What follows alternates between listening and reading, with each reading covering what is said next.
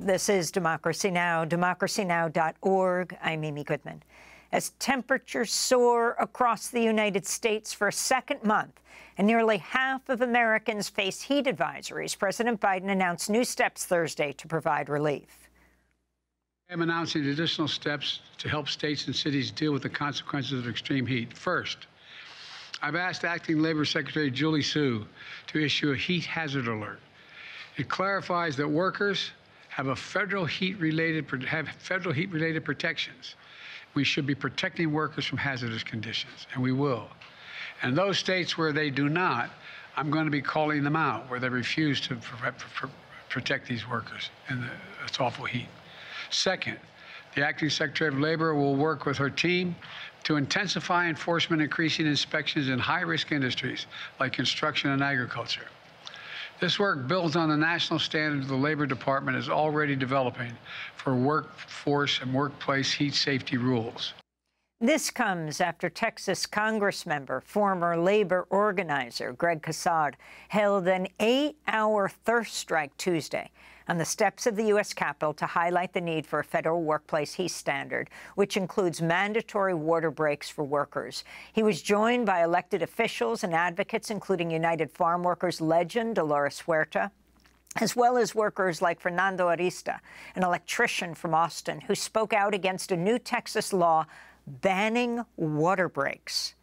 Proponents of this bill, they talk about business. They say it'll help out business and it'll help out the Texas economy. Well, we workers are part of the Texas economy. And if it'll help out businesses, it'll help out businesses at the exploitation of workers.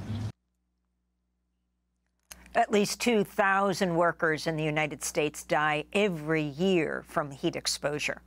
On Monday, Texas Congressmember Casar and more than 110 Democratic lawmakers sent a letter to the Department of Labor and the Occupational Safety and Health Administration, OSHA, urging them to fast-track federal protections for outdoor workers in order to prevent more deaths. It cited the recent deaths of 2 workers in Texas. Quote, in Dallas, Texas, a USPS employee of over 40 years died while on his route in 115-degree heat.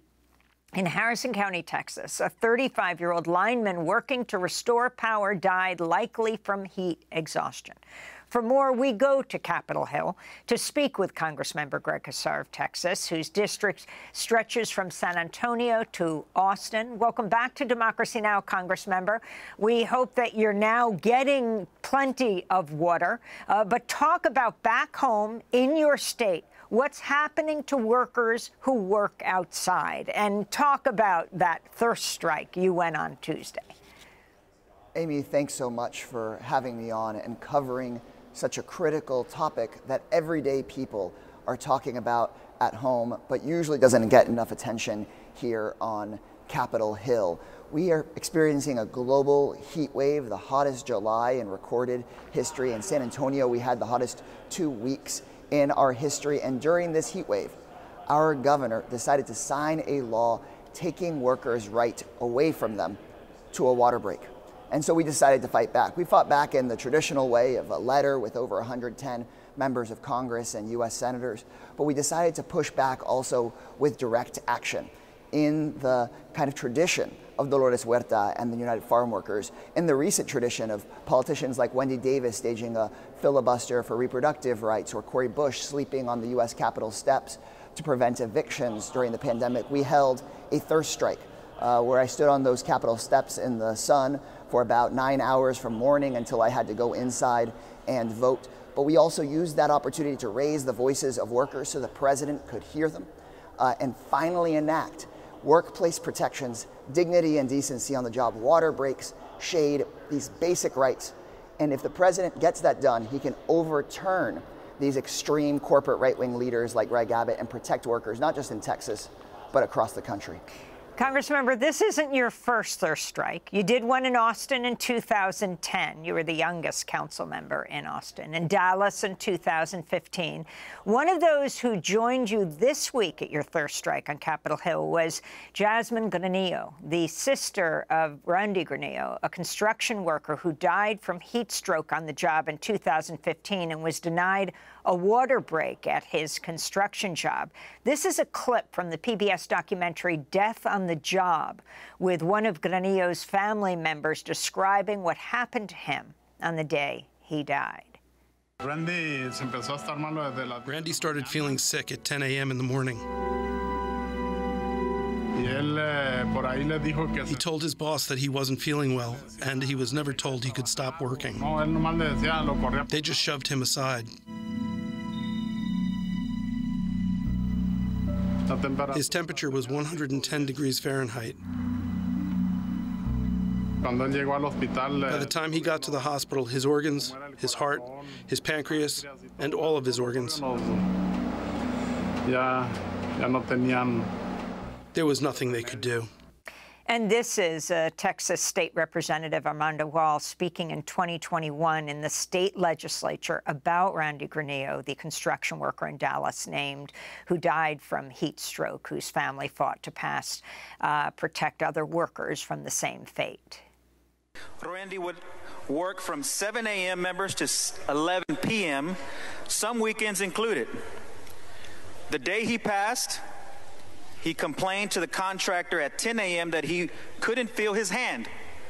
By 12 p.m., he stopped talking. By 4:47 members, he passed away. Randy died in the hospital at 7 p.m. His body temperature reached 109 degrees, according to the medical examiner's report. Randy's stomach was empty when he died. He was working 16-hour days in July without receiving water breaks or meal breaks. To honor the death of their son, Randy Granillo's parents led the fight at the city of Dallas to win a water break ordinance. They were committed to protecting other families from losing a child to a heat-related illness. From the Texas State House to where you are, Congressmember Greg Casar, in the U.S. Capitol now, as you're a Congressmember from Texas. Can you go more into detail? I think people around the country are just shocked to hear that the Republican governor of Texas, Abbott, has signed into law a bill that overturns municipal requirements for water breaks in this record heat, among other overturning things that it overturns, that it prevents in municipalities.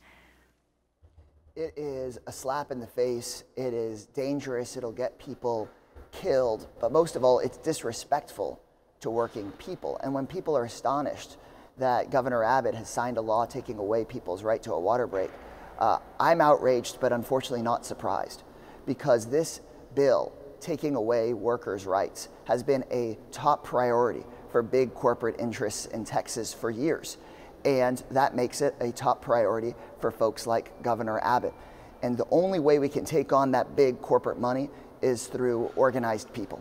And that's why I was so proud to stand on those Capitol steps all day in the sun alongside the Granillo family to deliver them a United States flag flown over the Capitol on the 8-year anniversary of their brother and son's death at age 25, his organs cooked by exploitation and by disrespect of working people. But we refuse to let those workers just become a statistic. That's why we have to raise workers' voices. And I think the president calling out Governor Abbott and this law just 2 days after this strike should serve as an inspiration that workers organized can make a difference. The president listening is an important first step, but now he's got to do the most important second step, which is get something done. We have to declare a climate emergency, pass heat protections for all workers, and go beyond that. Give everybody the right to a union, get everybody a living wage, transition Texas workers from the fossil fuel industry to the renewable energy industry, and save countless workers' lives in the future. Otherwise, we're all going to be paying for it. Critics have called this bill in Texas, this now law, the Death Star law, which, of course, is a play on the Lone Star State, Texas. How would what President Biden could do, how would it challenge what Abbott has done? How would it overturn this mandate that overturns municipal laws? In 2010, I led a thirst strike in Austin where we didn't drink water on the steps of Austin City Hall, and that helped beat back corporate interests and got people the access to water breaks on the job in Austin. We did the same thing in Dallas in 2015. Now that Abbott is overturning those laws, we have a chance to go over his head. The president can put in place, through his own authority, this doesn't require an act of Congress, federal heat protections that guarantee everyone across the country the right to a water break, the right to come off of a scaffold, the right to stop working and take a break if you're feeling sick in the sun. And that's what we need as temperatures get worse, because this summer has been bad, but we know the next one can only get worse after that. So we need to get that action immediately done. You said in an earlier segment that sometimes that takes years, and that's unacceptable. And that's why we need people organizing and raising their voices like they did at this thirst strike, so that we could start overturning oppressive actions by right-wing governments in the South, in the same way that the Voting Rights Act, signed by a Texas president because people of conscience here took on oppressive governors and governments in the South, the Voting Rights Act brought voting rights back to the South. We have to do the same thing on reproductive rights, and we have to do the same thing on workers' rights as well. We can't just give up because governors are participating in the cruelty Olympics as people like Abbott and DeSantis try to outdo each other. Congressmember Greg Casar, I want to thank you for being with us, Democrat from Texas, whose district stretches from San Antonio to Austin, held an 8-hour thirst strike Tuesday on the steps of the U.S. Capitol to highlight the need for a federal workplace heat standard, which includes mandatory water breaks for workers.